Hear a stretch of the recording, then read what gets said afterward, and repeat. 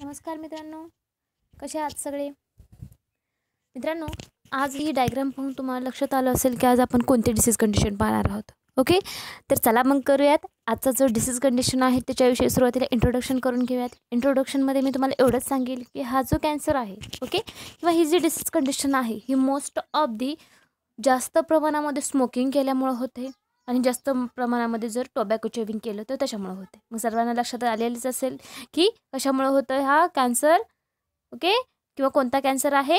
Lung cancer. चला मग, lung कॅन्सरला मराठीमध्ये म्हणतात फुफ्फुसाचा कर्करोग. ओके, नेक्स्ट वन बघा. आता लंग कॅन्सरमध्ये नेमकं काय होतंय, तर ह्या ठिकाणी तिथे तुम्हाला दिसत असेल की या ठिकाणी कॅन्सरस मास तयार होते. ओके, त्या ठिकाणी तुम्ही पाहू शकता राईट लोबमध्ये एका वरच्या साईडला कॅन्सरस मास अशी डायग्राममध्ये दाखवलेलं आहे.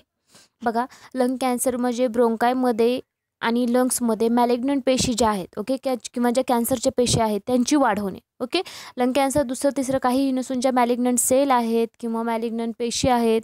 ओके, ह्या मॅलिग्नंट पेशी काय असतात, तर कॅन्सर वाढवणाऱ्या पेशी असतात. ओके, त्यांची जी वाढ असते ती अनलिमिटेड असते आणि याची जर वाढ कॅन्सरमध्ये सुरुवात झाली याची, तर त्याला आपण लंग कॅन्सर म्हणत असतो. ठीक आहे, डेफिनेशन समजलेली असेल सगळ्यांना. लंग कॅन्सर म्हणजे ब्रोंकाय आणि लंग्समध्ये मॅलिग्नंट पेशींची वाढ होणे होय. ओके, नेक्स्ट पहा. लंग कॅन्सर हा पुरुषांमध्ये जास्त प्रमाणात आढळून येतो. स्त्रियांपेक्षा पुरुषांमध्ये लंग कॅन्सरचं प्रमाण खूप जास्त प्रमाणात आहे. मग त्याची कारणेही तशीच आहेत, जसं की पुरुष लोक जे आहेत जास्त प्रमाणात मध्ये स्मोकिंग करतात. नंतर असं म्हटलं तरी काम काम करण्याचा जो एरिया आहे, ओके, काम देखील पुरुष लोक जे कोळशाच्या खाणी आहेत किंवा वाळू आहे, वाळूसोबत किंवा धुराड्यामध्ये जास्त काम पुरुष लोक करतात. म्हणून लंग कॅन्सर हा पुरुषांमध्ये देखील जास्त प्रमाणात आढळून येतो. परंतु काही असे भाग आहेत त्या भागामध्ये स्त्रियांना देखील हा आढळून येतोय. ओके, स्त्रियांमध्ये ते आढळून येण्याची कारणं काय आहेत, तर आजकालच्या म्हणण्यापेक्षा स्पेशली जे पुअर कंट्रीज आहेत, ओके, गरीब देश आहेत किंवा झोपडपट्टीसारखा एरिया आहे, अशा एरियामध्ये एक तर अस्वच्छ राहणीमान आहे.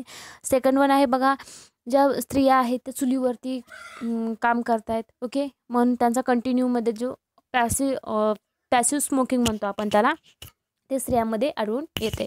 नंतर बघा, सर्वात जास्त लंगमध्ये स्क्वॅमस सेल जे आहेत त्याचा कॅन्सर आढळून येतो. ओके, लंग कॅन्सर तो होतो, परंतु त्याच्यामध्ये टाईप्स आहेत काही, आणि त्याच्यामध्ये सगळ्यात जास्त स्क्वॅमस सेल कॅन्सर जो आहे किंवा स्क्वॅमस सेलचा जो कॅन्सर आहे हा सगळ्यात जास्त आढळून येतो. नेक्स्ट वन बघा, क्लासिफिकेशन दिलेलं आहे किंवा त्याचे प्रकार काय काय आहेत. तर फर्स्ट वन आहे small sale carcinoma. Okay, small sale carcinoma म्हणजे काय, तर जे छोटे सेल आहेत त्यांचा कार्सिनोमा किंवा कॅन्सर. नेक्स्ट वन आहे नॉन स्मॉल सेल कार्सिनोमा. आता स्मॉल सेल आणि नॉन स्मॉल सेलमध्ये काय, तर स्मॉल सेल म्हणजे कोणत्या, स्पेशली अल्व्युलाई जे आहेत, ओके, त्याचा कार्सिनोमा. आणि नंतर आहे बाकीचे भाग जे आहेत जसं की ब्रोंकाय आहेत, ब्रॉन्क्युल्स आहेत, ओके, याचा जो आहे तो कार्सिनोमा तो येतो नॉन स्मॉल सेल कार्सिनोमा. त्याच्यामध्ये स्क्वॅमस सेल कार्सिनोमा आणि अडेनोकार्सिनोमा, आणि थर्ड वन आहे large sale carcinoma. Okay, classification समजलेलं असेल. फर्स्ट वन आहे small sale carcinoma, second one आहे स्मॉल सेल कार्सिनोमा. नंतर नॉन स्मॉल सेल कार्सिनोमामध्ये 3 टाईप्स आहेत. एक आहे स्क्वॅमस सेल कार्सिनोमा, बी आहे ॲडेनोकार्सिनोमा, आणि थर्ड वन आहे लार्ज सेल कार्सिनोमा. चला तर मग पुढे पाहूया त्याचे कॉजेस काय काय आहेत. आता कॉजेस आणि रिस्क फॅक्टरमधले तर फर्स्ट वन, ह्या कॉजेस जे आहेत अननोन कॉज म्हणू शकतो. ओके, परंतु रिस्क फॅक्टरमध्ये म्हटलं तर ह्युमन पॅपिलोमा व्हायरस आहे. ओके, जर ह्युमन पॅपिलोमा व्हायरसचं इन्फेक्शन आपल्याला सुरुवातीलाच असेल, ओके, तर त्याच्यामुळे हा कॅन्सर होतो. नेक्स्ट वन आहे स्मोकिंग. स्मोकिंगमध्ये ॲक्टिव्ह आणि पॅसिव्ह जे आहे, ॲक्टिव्ह स्मोकिंग आणि पॅसिव्ह स्मोकिंग या दोन प्रकारामुळे जे कॅन्सर आहे हा होतो. आता तुम्ही म्हणाल ॲक्टिव्ह स्मोकिंग म्हणजे काय आणि पॅसिव्ह स्मोकिंग म्हणजे काय. ओके, तर ॲक्टिव्ह स्मोकिंग म्हणजे काय, व्यक्ती स्वतः जर स्मोकिंग करत असेल, ओके, ॲक्टिव्ह स्मोकिंग म्हणजे काय, व्यक्ती स्वतः स्मोकिंग करतोय तर त्याला आपण ॲक्टिव्ह स्मोकिंग म्हणू शकतो. आणि पॅसिव्ह स्मोकिंग म्हणजे काय, जसं की दुसरा स्मोकिंग करतोय कोणीतरी बाजूला आणि त्याच्या कॉन्टॅक्टमध्ये आपण आहोत, किंवा अनफॉर्च्युनेटली धूळ आहे, कोळशाच्या खाणी आहे, त्याच्यामध्ये काम करणारे जे लोक आहेत ते पॅसिव्ह स्मोकिंगमध्ये येतात.